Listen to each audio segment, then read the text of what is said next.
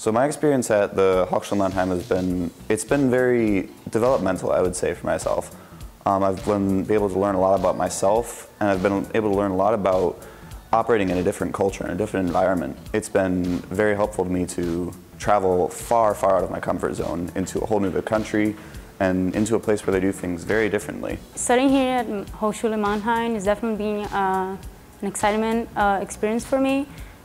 Being an international student at ISU, this is kind of a study abroad of my study abroad.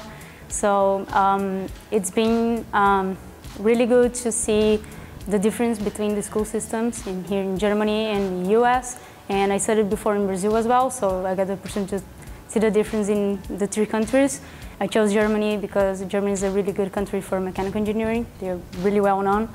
So primarily I took this opportunity to, for one, to get ahead in my studies, two, to put something on my resume that would make me stand out more to other students, and three, just to have a new experience. I've never been outside the US at all before this. One of our closest partners in Mannheim is John Deere. John Deere is just over the street next to us, and we have many cooperations with John Deere.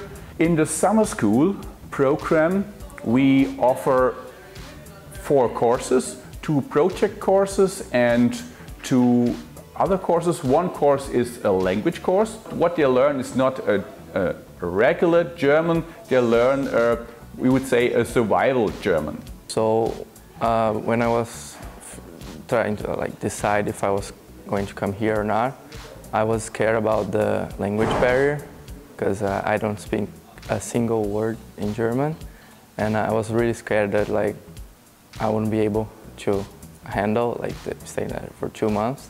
So in Germany a lot of people speak English because we learn it in school, and it's no problem, for example, in the public transport to communicate in English language. The distance from home is very difficult to overcome sometimes, but we always have communication with home. We've always got Skype or email, and we can always send letters and postcards back and forth.